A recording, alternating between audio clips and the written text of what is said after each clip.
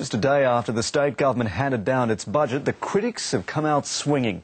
They say underspending on early childcare is putting 3- and 4-year-olds at a disadvantage. Political reporter Bridget Glanville explains.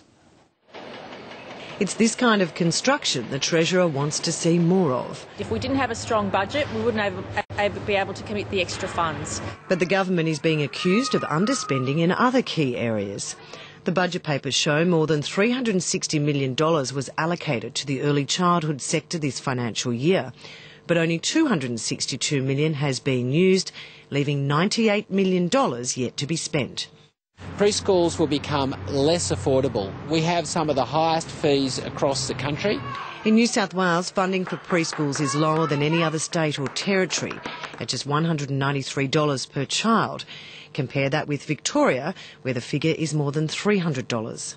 Australia's definitely lagging behind. The trend internationally is for governments to spend more on early childhood education, and what we're seeing now is government spending less. The government says it's not its fault there's money left in the bank. The difference between the budgeted and the expenditure is due to the delay in the funding that received from the Commonwealth Government under the National Partnership Agreement.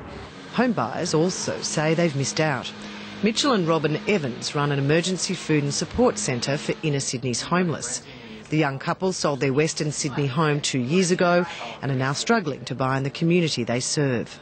It's quite frustrating as someone going to auction after auction after auction and just being priced out time and time again with the ridiculous prices that are being paid for properties in the city.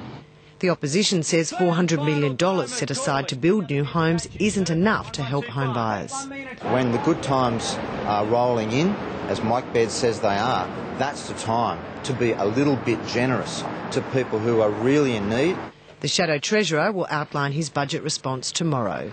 Bridget Glanville, ABC News.